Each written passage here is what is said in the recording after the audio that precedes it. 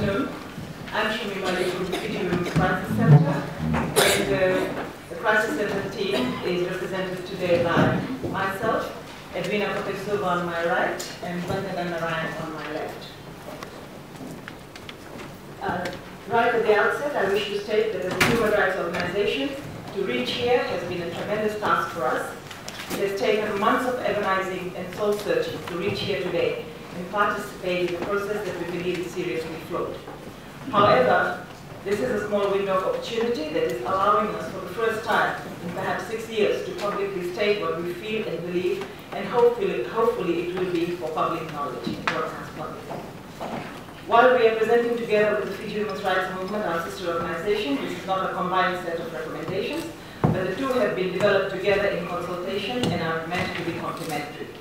Because of time constraints, I request that we present our recommendations for 15 minutes, each followed by 10 minutes of questions, if any, since we were given 40 minutes. And if there are questions at the end will be fielded by all of us. The Fiji Women's Crisis Center is a human rights organization established in 1984, which provides crisis counseling, etc., for women and girls and children who are sufferers and survivors of all forms of violence. We are also involved in public advocacy and community education on gender-based violence.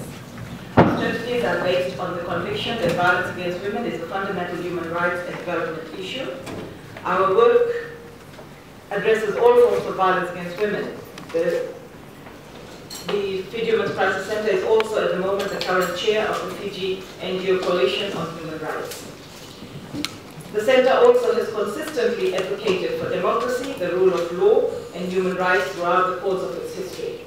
The protection of human rights requires accountable democratic government, adherence to the rule of law, and constitutionality. The FWCC upholds the Constitution Amendment Act 1997, also referred to as the Constitution, and the 2009 Court of Appeal judgment of Garase versus Maid Marama, 2009. We note that the refusal of the interim military administration to abide by the 2009 Court of Appeal judgment and the Constitution has led to a lacuna in constitutionality in Fiji. In this regard, the Fiji Women's Crisis Center notes that this Constitution Commission has been set up outside the framework of the Constitution Amendment Act 1997, ostensibly as part of a process to return Fiji to parliamentary democracy. We support an immediate return to parliamentary democracy. We consider that due to the unconstitutional nature of this commission should restrict itself to making recommendations to amend the 1997 Constitution. We support the return to Parliament under the Constitution Amendment Act 1997. It's our belief that once Parliament is reconstituted, issues of concern in the Constitution, as identified by this Commission, can be amended by the process set out in the Supreme Law. This report by the FWCC is premised on this basis. We make these recommendations without acknowledging the legitimacy of the current military regime, nor the agencies appointed by it, consistent with the rule of law, human rights, and democracy embedded in the International Bill of Rights. We maintain that only an elected legislature has the legal authority to amend the existing constitution, which we consider to be extant. Any suggestions that we make in these recommendations for constitutional reforms need to be made by a lawfully elected legislature and government and not an unrepresentative constituent assembly. We call for the total withdrawal of the military forces, of the Fiji military forces from all current government structures to ensure a free and non-threatening process in the return to democracy.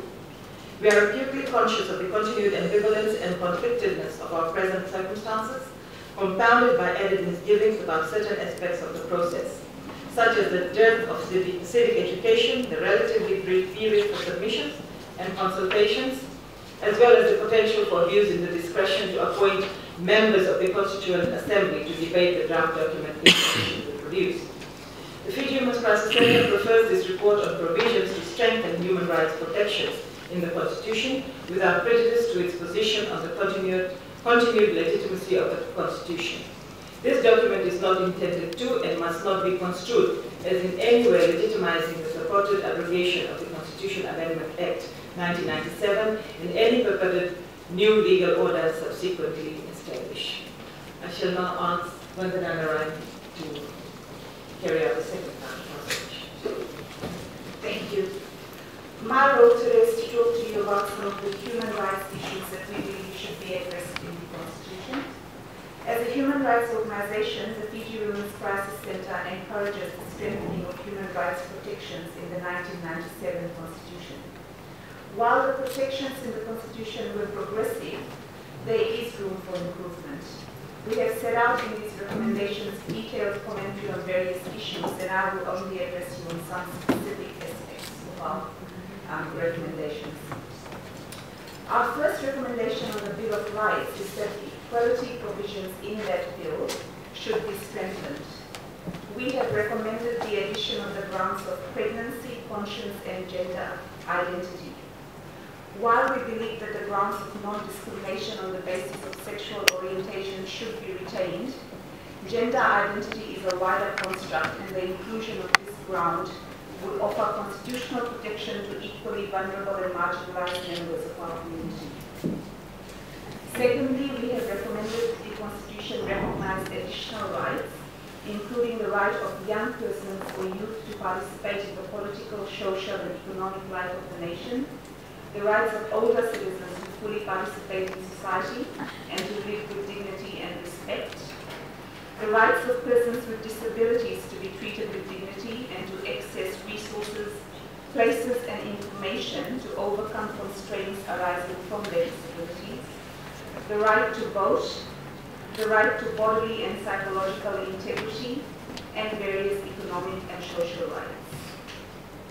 While we believe that economic and social rights are just as important as civil and political rights, we do not consider that there should be any artificial construct of differentiation made between these sets of rights. Both sets of rights are interdependent, and each set needs the other for full realization. In respect of economic and social rights, our view is that the issue of resources is a consideration, but not necessarily a determining factor under the progressive realization of rights approach, which has been adopted by the United Nations human rights bodies and other international entities, including courts. We also wish to emphasize the need for the continuation of the fundamental rights and freedoms protected by the 1997 Constitution, including freedom of speech and a free media.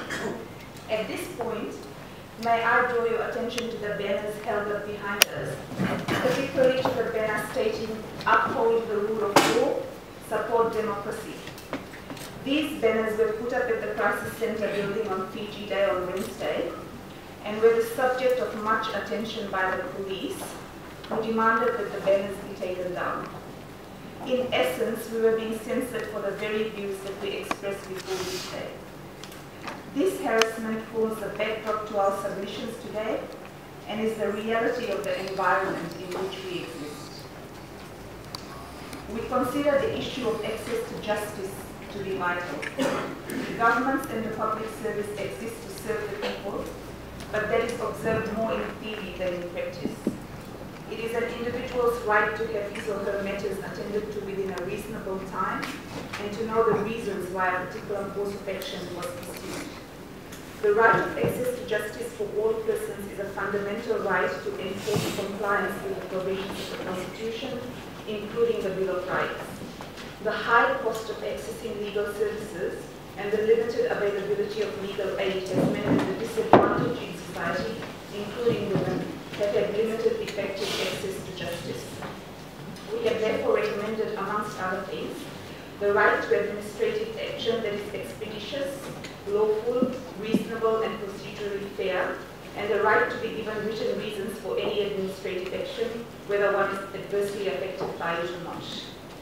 These rights are to be amplified in relevant legislation and include the right of review of administrative action by an independent tribunal and/or a court.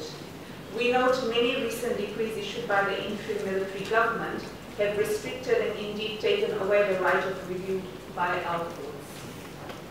Along with recognizing rights and ensuring equality, we believe that the Constitution needs to set out the limited circumstances in which rights can be restricted. In particular, it is important that the Constitution place restrictions on the quantum and length of permitted derogations from fundamental rights and freedoms. There are some fundamental rights and freedoms which may not be limited in any circumstances. These include the right to life, freedom from torture, cruel, inhuman, or degrading treatment or punishment, freedom from slavery or servitude, the right to a fair trial, and the right to habeas corpus. Finally, we believe that it is essential for the implementation of human rights in Fiji that the Fiji Human Rights Commission regains its credibility, which was lost due to its response to the December 2006 coup, and that that commission is reformulated in accordance with Paris principles. In order for this to happen, we consider it essential that the commission have a full-time chairperson who is not the ombudsman, that there be a mixture of full and part-time commissioners with at least 2 full-time commissioners. It is also essential that corresponding obligations be imposed on government not to delay appointments and to ensure that funding and resources are made available to